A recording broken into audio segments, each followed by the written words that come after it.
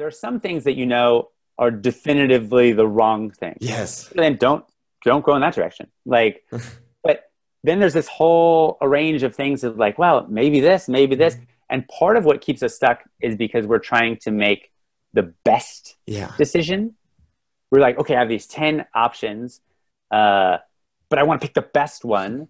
And we don't know which the best one is. So we just sort of default to not picking any of them. But if we were thinking rationally about it, we would say, well, any of these 10 decisions would be better than sitting here and doing nothing. And so I just need to stop trying to make the best decision and just make any good decision that's better than the default.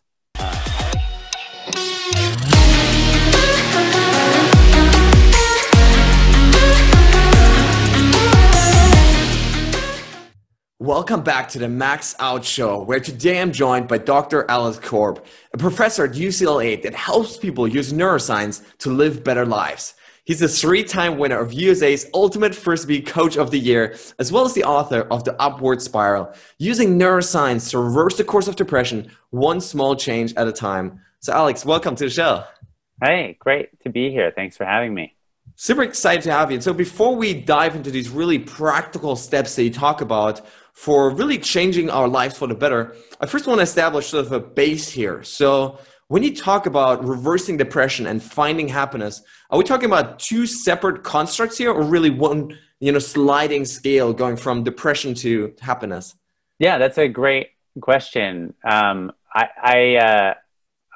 realized that they're kind of the same thing. When I originally wrote The Upward Spiral, which is my first book, it was after studying depression in my PhD program in neuroscience for several years. And I wanted to take a lot of the science that I had read and translate it into a way that people could actually put to use in their lives. And one of the things I started to understand about studying depression is that there's nothing technically wrong with the brain in depression. It's not functioning the way that you want it to, but it's not like that there's something wrong with your brain, like you're missing a brain circuit, which is how it sometimes feels like, or that, something's not working. It's just the way that the brain regions are communicating with and regulating each other isn't optimal. And so there's this whole bunch of things that you can do, little life changes that you can make that actually start to change the activity and chemistry of those circuits. And because there's nothing wrong with the brain in depression, these are just the kinds of things that anyone can do to change the activity and chemistry of these key circuits that reduce stress or increase resilience or improve happiness. And if you're depressed, which is where a lot of these things have been studied, they sort of get you out of depression. But if you're not, technically depressed, you're just kind of feeling, a little bit stuck or a little overwhelmed.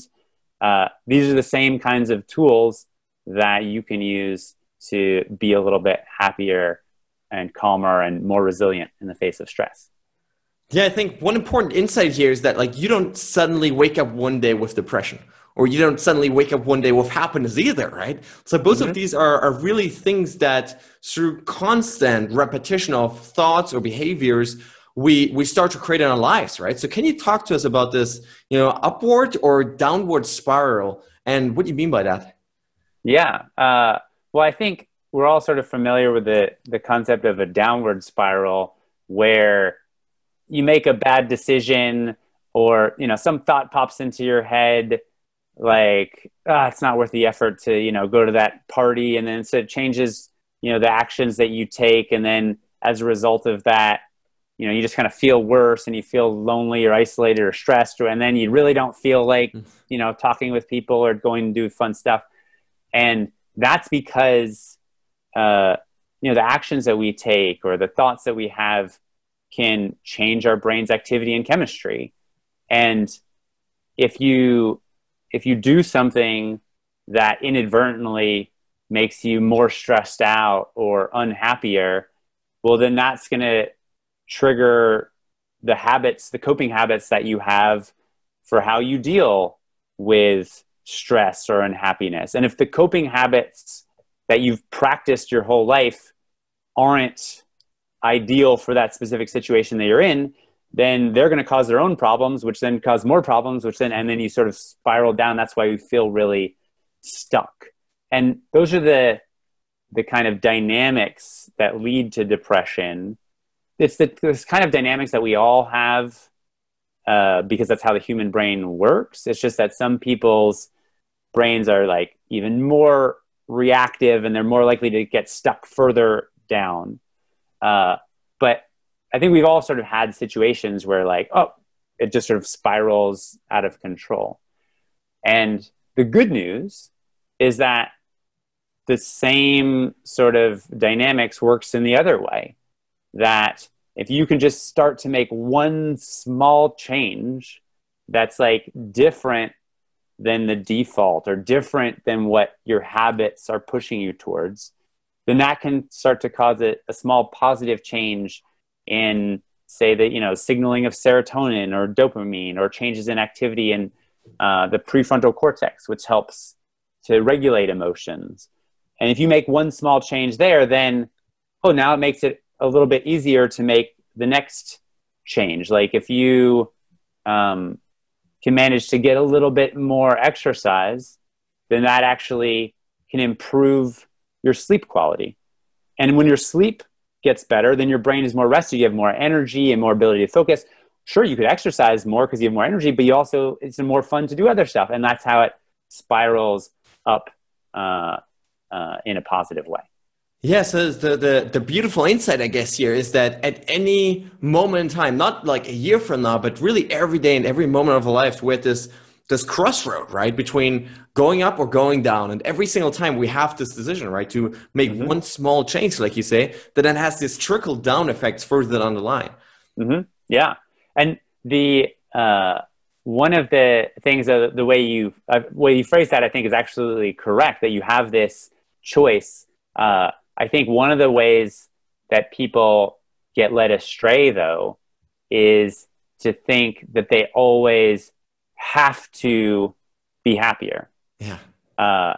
And that is really problematic, because a lot of people sort of get into this mode where happiness isn't like a choice and productivity and success isn't a choice. It's this like treadmill. They're like, oh my God, I have to do it. And it's almost like pathological. And I see this in a lot of like successful people. I sort of think of it as like the Silicon Valley view of happiness. It's like, okay, that didn't work. Okay, pivot and do this. And I go do the happy. And you're sort of like manically, like frantically trying to be happy all the time.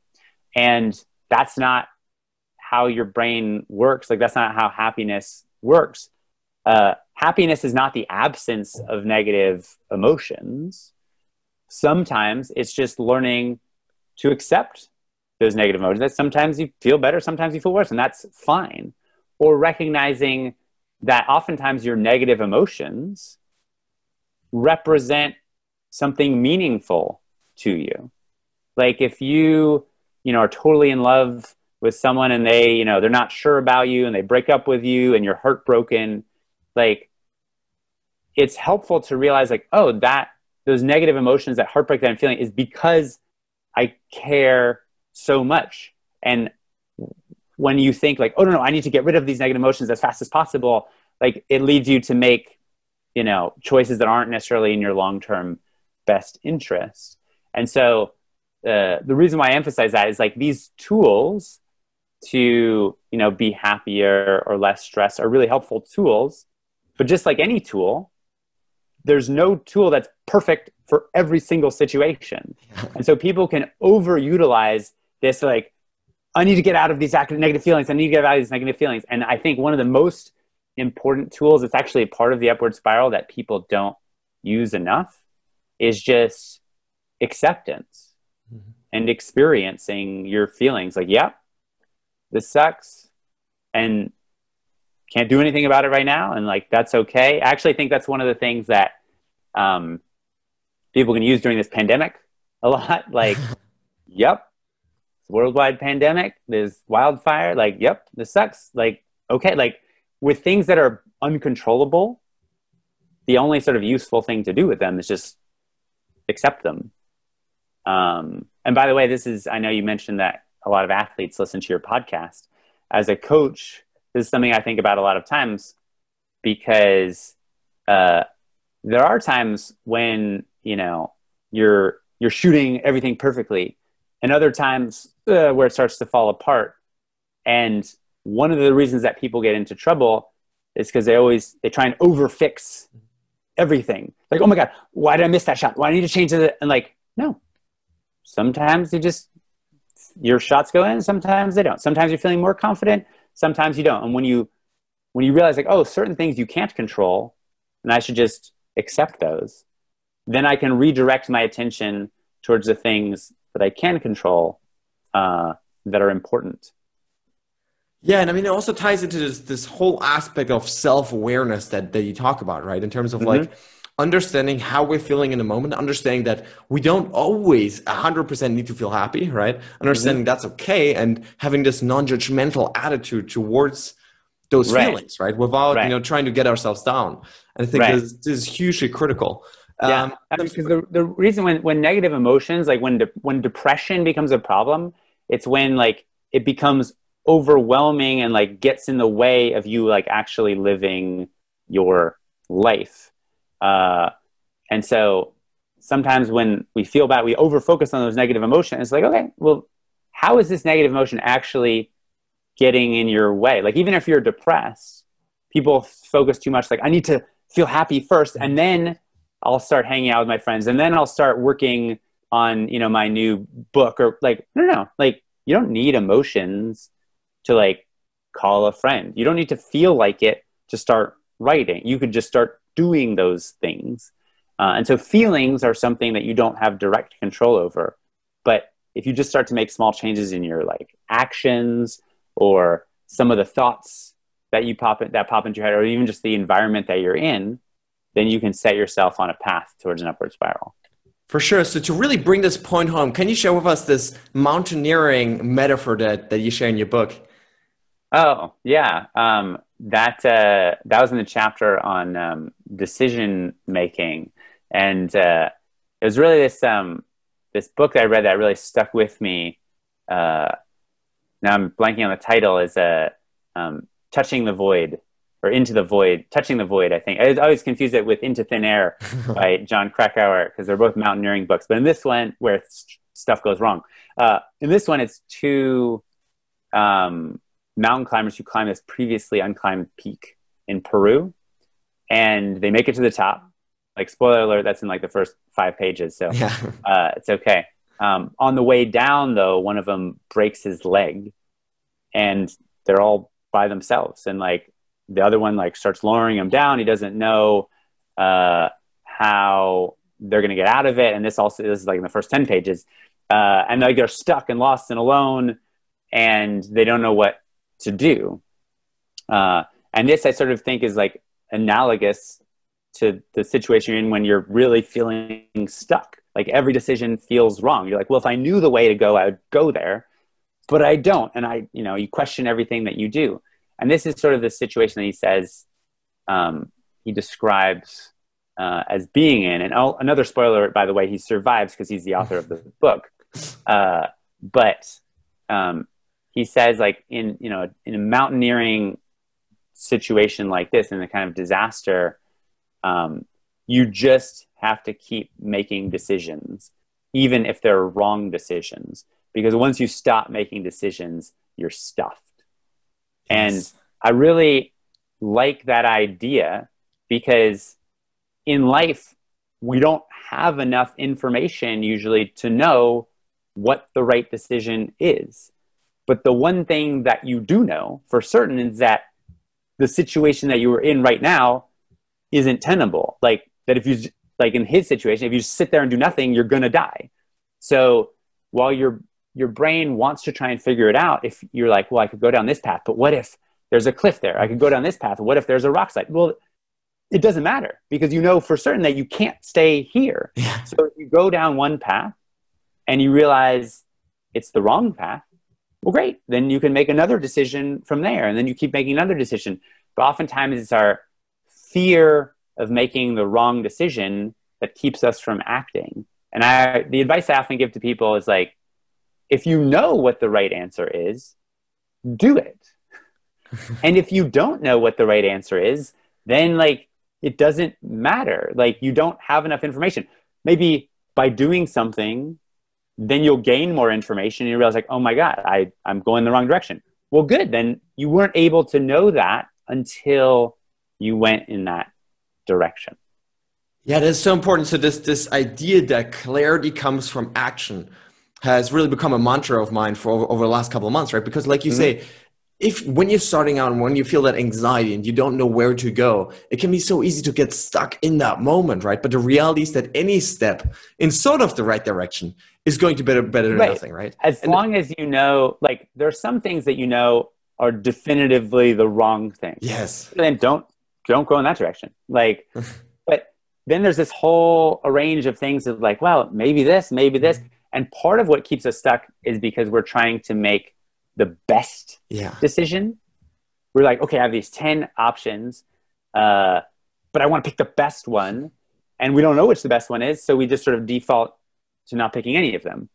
But if we were thinking rationally about it, we would say, well, any of these 10 decisions would be better than sitting here and doing nothing. And so I just need to stop trying to make the best decision and just make any good decision that's better than the default. I like to sometimes think of it like in another way of being lost in the wilderness. Like if you wandered away from the trail and you don't know where it is, you're kind of lost. If you can just walk to the top of a hill, you can gain more information. Like pick, maybe that's the direction the trail is, but if you don't, then you'll be able to see and you'll gain more information, even if it's the right way or not. But if in sitting there, if you can sit there and think about it for a minute and then realize, oh, it's over there, and then go in that direction, great, then sit there and think about it. But at some point, if sitting there and thinking about it doesn't reveal the answer, then just sitting there and thinking about it more is just wasting time.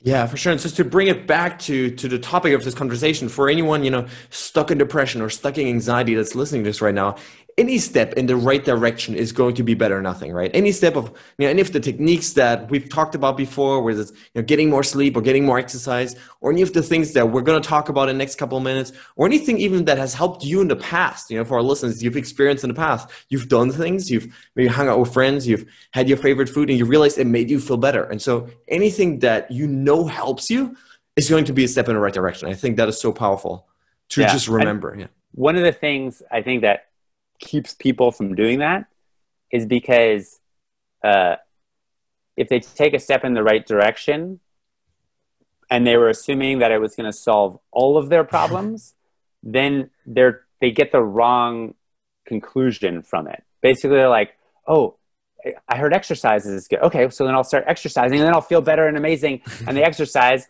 and like they feel a little bit better, but not like totally completely better. So then they're like, oh, that was dumb and stupid of me. And then like, let me try something else. And it's important to sort of like manage your expectations that there generally is no one thing that's going to solve everything.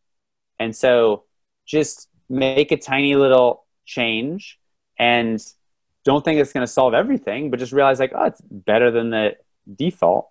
And then, make another little change from there. Some of the way I like to describe this sometimes is like how, you could know that fertilizer is good for growing plants. But you can also have unrealistic expectations that would make you give up about the usefulness of fertilizer, where like sprinkle a little fertilizer, you sprinkle a little water, and then you come back the next day and you're like, where are my plants? Where is it? And you need to realize like, well, no, like water is essential for plants. Like if you don't water them, bad stuff is going to happen. Like fertilizer is really helpful for plants. But if you just do it once, and then give up because you're like, oh, I didn't solve everything all right immediately, then you're going to fail to continue to nurture it. And so these things like exercise or socializing, these are the things that give your brain the chemicals, like the chemical fertilizer it needs to start thriving. But that doesn't mean it's going to happen immediately. Just keep giving it those inputs and allow it to grow in that direction over time. Yeah, I think this aspect of setting a realistic time frame for improvement is so critical here, right? Because like you say, like if you expect improvements too quickly and nothing comes, yes, you're going to give up, right? But if you just say or accept that if you just keep putting in the fertilizer, if you keep putting in the water, at some point it's going to show up, right? At some point the flower is going to bloom, you're going to experience more happiness. And I think that's so powerful. And just so I'm really like, curious. Just like athletic, I was going to say, just like athletic performance. So, okay, I'm going to work on, I want to be able to dunk a basketball. Okay. And so you work on your jumping really hard for a week and you're like, I still can't do it. I'm never going to be able to do it. Like, and it's like, oh, I'm never going to be able to do it. Like jumping to that really quickly. That's just a mental habit that we get stuck in. And that leads you to giving up too easily. A lot of times we realize like, oh, I'm frustrated that it's really hard to do this. Okay. I'm frustrated. So I could stop, or I could realize that frustration just represents how important it is to me. So I'm going to keep going. And even if it took me 2 years to do it, then it's worth it. So I'm going to keep doing it. And that takes you down that path. But a lot of times, when we're really impatient for something, that gets in our way. Although interestingly, impatience is kind of a virtue because it gets us to start doing stuff. But if that same impatience then makes you give up, well, then it's problematic. So use your impatience as a tool to get you to start doing stuff. And then when you feel like you want to give up, okay, well then use some other tool like mindfulness or, whatever. And so that's how, like, the upward spiral is all about recognizing that you have different tools and they're good for different situations. And a lot of times we get stuck when we keep using the same tool over and over and over again, and it's just not the right tool for the situation that we're in. Yeah, that's such a great way of looking at it. So before we dive deeper into more tools that people can really use, I'm really curious, what do you see as the most detrimental and destructive habits of thinking and behaving in people that cause them to go downwards in that spiral? Yeah, I think unrealistic expectations are a big one. Like, for example, a lot of times people who are depressed seem very pessimistic. And people are like, oh, just stop being so pessimistic, like, and just, things will work out fine. Mm-hmm. But actually, I think sometimes that pessimism develops as a way to protect themselves against their unrealistic optimism. Like, if you're really depressed and someone's like, here, try this pill, it's going to solve everything. You're like, oh my God, this is going to fix everything. Mm-hmm. And then, like, when it doesn't fix everything and it just fixes a little bit, then what your expectation is compared to reality, doesn't match up. And then you're really frustrated, even though you're still a little bit better. It didn't fix everything. And that can come from when we're just like unrealistically optimistic. Like, I always think that I can drive anywhere in LA in like 15 minutes. I don't think that consciously. It's just like, I've noticed that when I'm like, oh, I should leave now, that's sort of what my natural reaction is. And so I'm constantly frustrated, like, oh my God, there's traffic. And I realize, like, oh, my frustration isn't with the traffic per se, it's with myself because I keep falling into this unrealistic expectation. And so instead of just trying to change the world, like, realize, oh, I could change those expectations. And then one of the other big ones that goes along with that is self-criticism. When we're really harsh on ourselves, when we think that we should be able to control everything, then if things don't go perfectly, we criticize ourselves, and that just gets us more stressed out and more down and demotivated. And that can really get us stuck. And so, like, with the traffic analogy, for example, like, I would make a mistake by leaving too late, and then I yell at myself and get criticized or whatever. And like, that doesn't change your habits. Like self-criticism sort of like keeps you stuck in the same loop. And that's why it can be destructive, because when you're feeling stuck, if you just yell at yourself and get mad at yourself, well, nothing's going to change. You're just going to be stuck in this sort of loop of self-criticism. Yeah, it sounds like a lot of these techniques have this underlying skill of self-awareness, where you need to learn to study yourself and to understand yourself and to see what are your natural sort of habitual reactions to those negative emotions, and then learning to become more aware of them in the moment and then change them actively, right? Mm-hmm. So how can people develop more of this present moment focus where they notice themselves just reacting in a negative way more quickly than before? Right. Well, one of the ways is to like look back at how you've reacted to situations for the last 6 months or year, and just like, oh, that's interesting. I've noticed like every time I'm like stressed out, I procrastinate or what. Like, if you notice this pattern over time, then you might be quicker to recognize it when you fall into it, or talk to other people. Like, what do you think of how I get stuck? And they're like, oh, well, you get really angry every time. Like, and you're like, when you realize that you have a pattern that you continually get stuck in, then you can notice it developing a little bit quicker. Another key way of doing that is of identifying, what's going on in yourself is through mindfulness. Just taking a moment, either through mindfulness meditation or to really just like pay attention to the present moment and try and devote your attention to it fully. And a lot of times we get distracted, by our thoughts or emotions. And if you can practice, what oftentimes happens when we get distracted by those thoughts and emotions is then we get angry at ourselves for being distracted. And then we get angry at ourselves for being angry at ourselves because we're not like, damn it, I was supposed to pay attention and I can't even do that. Like, that's where, again, the self-criticism comes in. And all you can really do is like, note it. Oh, I'm feeling angry right now. Oh, I'm feeling frustrated that I can't control my anger. And like, you don't need to do anything with those feelings. You just need to notice them. And that a lot of times, because we can't tolerate our negative feelings, we get stuck in this habit where like we start to become aware of a negative feeling.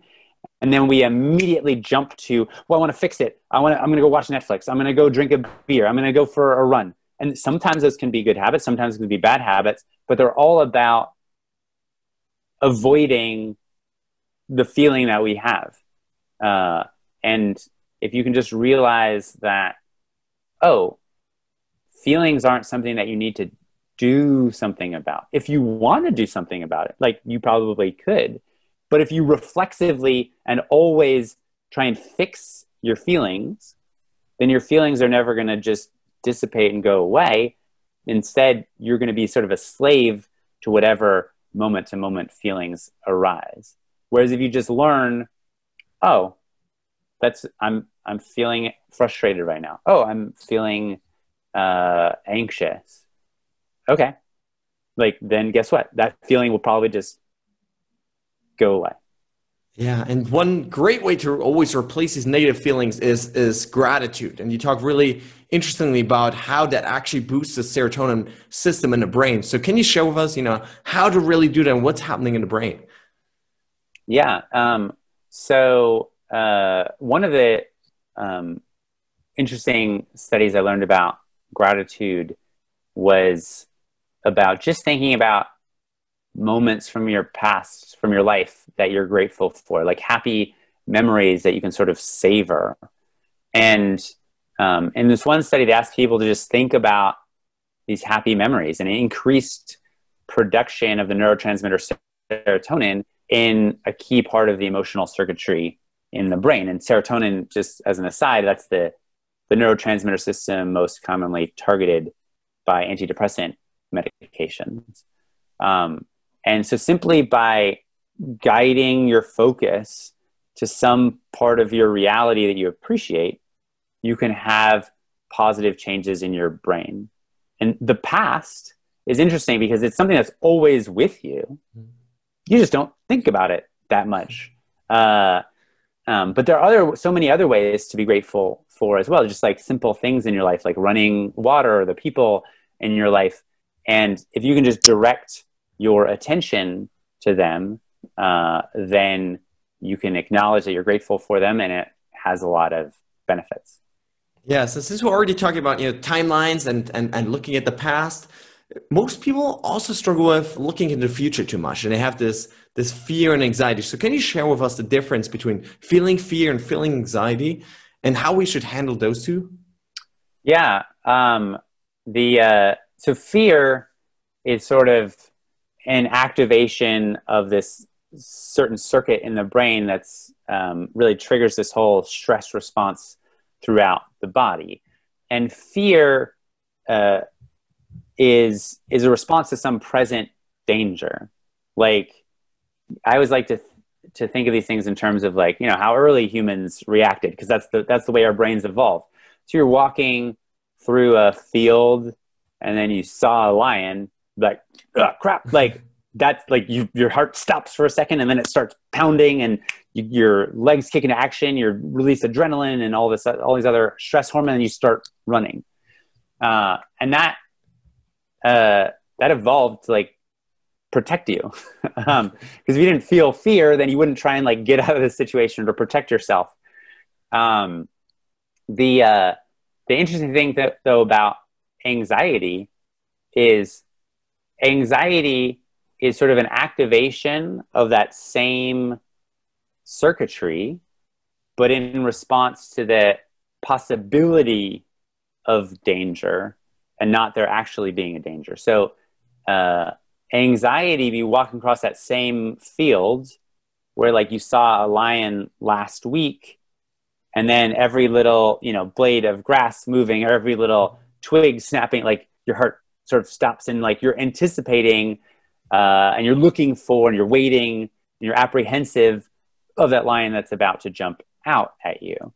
And the reason why that's so problematic sometimes is that when you're in danger, fear is like making you focus immediately on the present, and you're reacting as quickly as possible to that thing. And the good news is that it's a short-lived thing, because either you succeed and you get out of danger, or you get eaten, and and instead, like, there's only boom. It's like either it's gonna be over in 5 seconds, or one way or another. The problem with anxiety is that there's no end to it. Like, you're like, oh, okay, the lion didn't eat me in the field. Oh, maybe it's moved to the jungle now, and I'm walking through these trees, and it could just drag on forever. Now, anxieties are also something that evolved to keep us safe. As I say in the book, like you had, like you think of two cavemen who like came to a cave, and one of them was like, oh, this place looks like a great place to sleep, and just walked right in.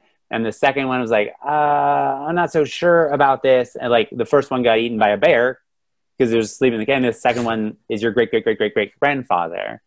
That anxiety and like feeling, these apprehensions about things, that helps keep us out of danger. It's just that, so that's a very useful tool. But just like, again, like any tool, you could overutilize that. And anxiety can become a problem when it just sort of is always there. You're anxious about everything, and it makes you question everything. And then it actually gets in the way of you living your life. It's not a helpful tool. Like, just sort of like a hammer. If you're building a house, the first early part of the house, you're putting up, the walls. Like, hammer is extremely useful. And then at some point, you got to put up drywall, and you got to put up paint. And like, if you keep using your hammer, well, then you're never going to succeed in building your house. And that's where, where sort of self-compassion also comes in as an antidote to self-criticism. That when we're anxious, a lot of times we get really angry at ourselves for being anxious. And instead, we need to realize, like, oh, It's a really useful tool. It was really helpful that time that it made me, study more for finals. Or it was really helpful when it made me, not go for that job that would have been a terrible choice for like. But at this particular moment, anxiety is actually getting in the way of what's important to me. And so just going to take a deep breath, and yeah, the anxiety will still be there, but I'm still going to keep moving forward and taking action. This is such an important realization, I think, that this anxiety has this underlying positive intention of trying to keep us safe, right? Or trying to motivate us into action, or trying to make us run from something, right? Mm-hmm. But if it becomes the underlying baseline of our daily experience of life, that is very detrimental, and it's not a very fun life to live, because you're always in the lookout for that lion to eat you, right? And so you want to really, as you say, like use it as the hammer when you need it, but then learn to go back again and sort of self-awareness and find that balance. Like what makes one person, better at building a house than somebody else is they understand which tools they need to use when. And so, they start and they realize, maybe they get quicker at figuring out like, oh yeah, I keep trying to use this tool. I just need to put it back in my toolbox and get a different one. Or they realize, I don't have the right tool for this. I need to go develop it, build one, or I need to learn it, or, and that again is where self-criticism gets in the way. Because a lot of times we're like, I'm so stupid. I should have bought the right tool before. I don't have okay. It doesn't matter what you should have done in the past. Like you don't have it now. So either you could go get it or develop it or borrow it or whatever. But a lot of times the self-criticism just gets in the way of us being able to accept reality and then choose a helpful path forward. Yeah, this aspect of practicality is so interesting to me, right? Because oftentimes we beat ourselves up, right? But it's just not practical in the sense that it doesn't move us forward in our lives. It doesn't help us actually get better now. So, beating yourself up for the past, it's just not a very helpful way to go about life. So I really find that fascinating. Now, mentioned before in the intro, you're actually the 3-time Ultimate Frisbee Coach of the Year. So I'm really curious, how do you take these lessons that you learned from neuroscience and try to instill them in your team and your players? Well, it sort of, it didn't necessarily happen in that direction. I've been studying neuroscience in college, and then I started working at a neuroscience lab at UCLA afterwards. And that's right when I started coaching the women's ultimate Frisbee team. And at first, I don't think I thought that those two things were related. Like I was really interested in the neuroscience of emotion, and I was like, and coaching ultimate Frisbee was really fun. And over time, I started to see how much they were related. And in fact, I think coaching taught me a lot about understanding the brain, because you can see how people respond to situations that are uncertain or that are important to them, and they freak out and stress out and panic. And at first, I think that was the direction that it moved. But then the more that I came to understand about the brain, then I could start sort of going back the other direction and realizing that certain things like recognizing what you can control and can't control is really powerful. That was something I learned sort of about sports psychology from coaching. But then I realized that's one of the ways our emotional circuitry reacts. Like your fear and anxiety circuitry respond more when something is out of your control. And you don't have total control over your emotional circuitry. You have some control of your thoughts or your attention. And so the more that you focus on things that are out of your control, the more out of control you feel, the more it amps up your stress levels and anxiety. And the more that you focus on things that you can control, the more it gets that calmed down. And so it's just helpful to realize which direction you need to take yourself. Because sometimes when it's a big game and you're really stressed, like, well, you need to just focus on what you can control. Okay, I'm just gonna warm up really well. I'm gonna tie my shoes. I'm gonna eat nutrition. I'm gonna, focus on this, whatever. Like, if they go zone, then I'm gonna do that, whatever. Like, focus on specific things that you can control, and that helps calm you down. But other times, like at practice, I usually is the contrast between what happens at practice. At practice, you feel in total control of everything. And so you're not really that excited or motivated. And in that moment, it's actually helpful to remind yourself, like, oh, like, if I don't practice now, like, and really focus, we could lose the game. Like, you actually want to make yourself more stressed out. But I think what most people run into is they learn either one strategy or the other, or they know both, but they don't know when to apply it. And so if you learn to pump yourself up, that's really great for practices all the time. But then there are times where you get to a big game, you try and pump yourself up more, and then you just freak You're out. here, yeah. And there are other people who, like, they're really good in big games because they're just so calm, but like they're calm all the time and like they're not really energized. And there are sometimes people who could do both, but they just sort of randomly try one or the other. And the time to appropriately apply it is to recognize, oh, what is my, emotional state right now? Is my emotional circuitry overactive and focusing on all these things that I can't control? Okay, well, then I just need to take these strategies to calm myself down. Or am I just kind of like unfocused and lazy? Okay, well, then I need to take some of these other strategies to pump myself up. Yeah, again, it speaks to self-awareness, right? And this situational awareness also of like what is required right now to perform at my best, and then find the right tool and the right strategy and the right technique to employ in that moment. And so it really can change every time, right? Every time, depending on the situation. I think that's so important. Yeah. Now, Alex, on the show, we always love to celebrate failure as a stepping stone to growth and to learning. So throughout your career, do you have a favorite failure? I think one of the things from coaching that I really failed at was like getting too full of myself and thinking that I had it all under control too easily.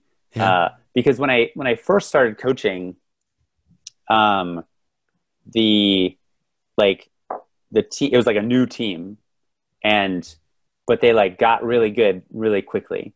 And then like the next year they were even better. And the third year of the team, they made it to the finals of the national championships. They got second place in the whole country. And so I was like, oh wow, I'm like a really good coach. And in retrospect, I've learned that, well, I am a good coach, but like it wasn't always for the reasons that I thought I was. Because when you're really successful, you have no idea why you are successful. There's some story that you can tell yourself, oh, I'm so successful because, like, the story I told myself was like, oh, I'm so successful because like I'm so smart and I'm good at thinking about like the strategies and I know everything. And so the next few years I was like, oh great, like we know the strategies, I got this, I can just tell them what to do. And around that same time I was starting grad school as well, which was really time consuming. And so it was helpful. It sort of it made a convenient narrative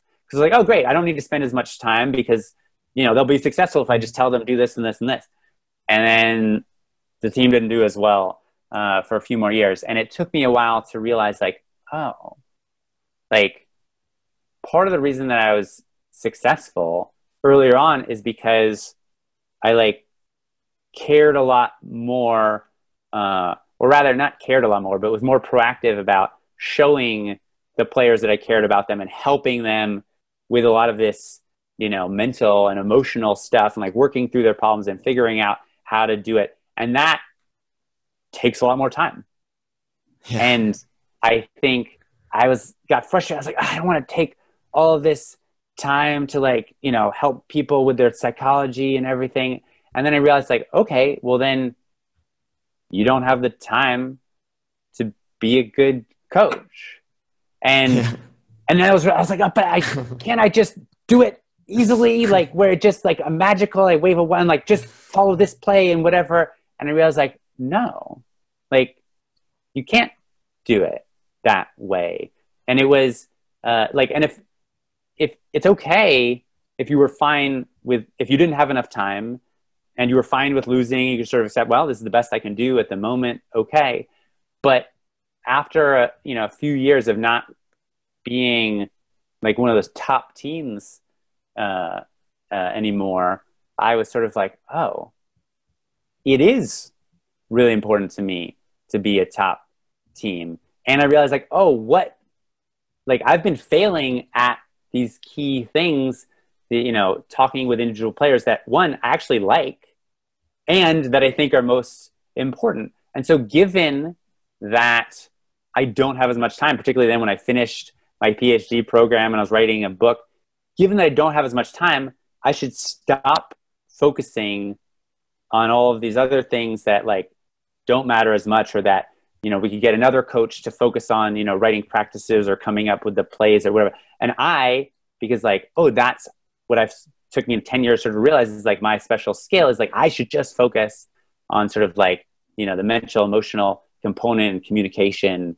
And that I think has really helped me enjoy coaching again more and to be more effective, even though I don't have as much time, and really help the team to succeed. Wow, absolutely love that story. Now, we talked about so many different tools and techniques today. If you could give our listeners just one piece of advice or one challenge to take away from this, what would be that one thing? That's a good question. I think the most important lesson that I want people to understand is, when you're really struggling, like it's okay. Like, there's nothing wrong with you. Like struggling is like a natural part of being human. Like if you never struggle, then it probably means, maybe you're like a psychopath who never really thinks about other people and, whatever. Like struggling means that you care a lot about things and you don't have perfect control over it, and that's fine. So I think that's that sort of sense of forgiveness. It's an element of self-compassion that I want people to understand. And then from there to realize that, okay, like, but you have some tools, or there's some tools that you can learn that can start to change your life for the better. And you probably have a lot of tools already that you've, figured out in the past what makes you happy, but you didn't realize how important they were. Like, yeah, I used to exercise and used to read a lot and used to hang out with my friends, but like you didn't realize how much that was supporting you because it was just working naturally. Just sort of, as I said, like when the team that I was coaching, they all just got really good. And I was like, I'm doing everything, but I had no idea what I was doing. So in struggling, you can think back to like, well, what was I doing when things were really good? And just, that's a great place to start with things to try. And if you can't do some of those things, that's fine. If you can't do it, then it's irrelevant. Then stop focusing on the things you can't do and just start to focus on the things you can. And that's why I like to, why I wanted to write The Upward Spiral and share with people that like, even when you're feeling stuck, even when you can't do all these things that you used to be able to do, maybe there's so many different ways to create an upward spiral. And so you always have an opportunity to learn some new tool or to try something to improve your mental state. Absolutely love that. Now, where can listeners connect with you online? The best place is to go to my website, alexkorbphd.com. That's Korb with a B. It means basket in German. Exactly. alexkorbphd.com. That's where I have my blog. I share a lot of whatever new insights I have. And I have some trainings and courses, and that's the sort of the best portal to find me at. Awesome. Now, what does it mean for you to max out your life? It's a good question. I think in some ways I'm really good at acceptance, which is a piece I think a lot of people struggle with. But while that gets me to accept the things that I can't change, I'm sometimes a little too quick to sort of accept things that I could change with a little bit more hard work, and to sort of realize that no, there are some things that are really important to me, and I'm going to try doing them, and it's going to make me more stressed. But that's a good thing. And so at this moment, I think it's about like finding ways to reach more people and teach them about neuroscience. And that's going to take some hard work by, building better tools and better online tools, and, probably some marketing and things, and creating sort of, better courses that, people want to take and that they get advantage from. And, my natural sense of acceptance of like, but, I could still be happy without that, sort of gets in the way, and realizing like, no, it is my mission to like help people.